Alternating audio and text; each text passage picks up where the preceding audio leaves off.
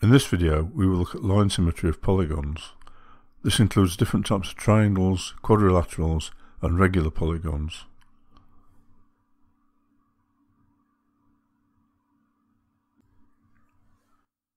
Here is an isosceles triangle. It has one line of symmetry from the top vertex to the centre of the base. A line of symmetry is a line that divides a shape into two halves, where each half is an exact mirror image of the other. If we cut out a piece of paper in the shape of an isosceles triangle, we could fold it in half along the line of symmetry, and the two halves would match up exactly.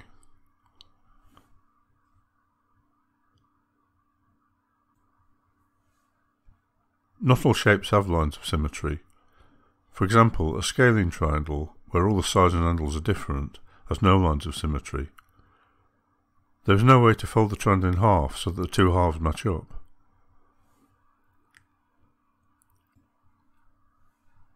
Some shapes have more than one line of symmetry. For example, an equilateral triangle has a line of symmetry from the top vertex to the centre of the base, just like an isosceles triangle. It also has lines of symmetry from the other two vertices to the opposite sides. This makes three lines of symmetry.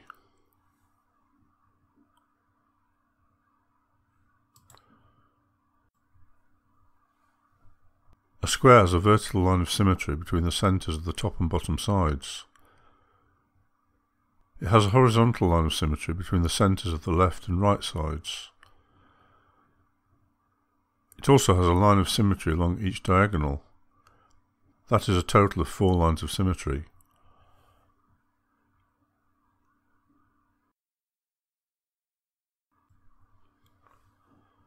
A rectangle has a vertical line of symmetry, similar to a square. It also has a horizontal line of symmetry. Unlike squares, rectangles don't have diagonal lines of symmetry.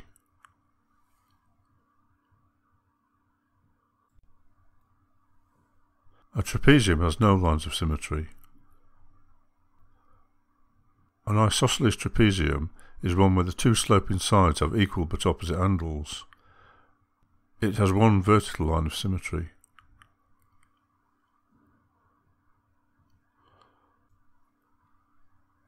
A parallelogram has no lines of symmetry.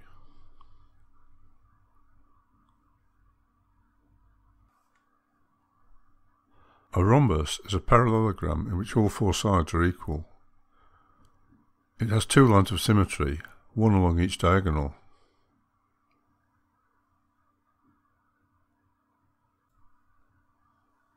The 2 pairs of adjacent sides of a kite have equal length. This makes it symmetrical along one of its diagonals, so it has one line of symmetry.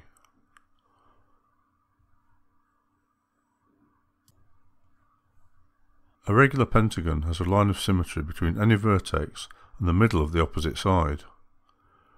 The same is true whichever vertex we choose. Since there are 5 vertices, there are 5 lines of symmetry.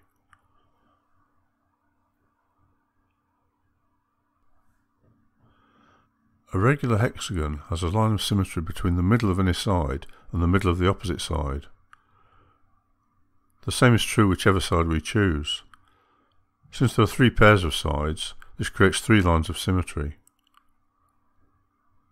A regular hexagon also has a line of symmetry between any vertex and the opposite vertex. The same is true whichever vertex we choose. Since there are 3 pairs of vertices, this creates 3 lines of symmetry. So a regular hexagon will have 6 lines of symmetry in total. In general, a regular polygon with n sides will have n lines of symmetry.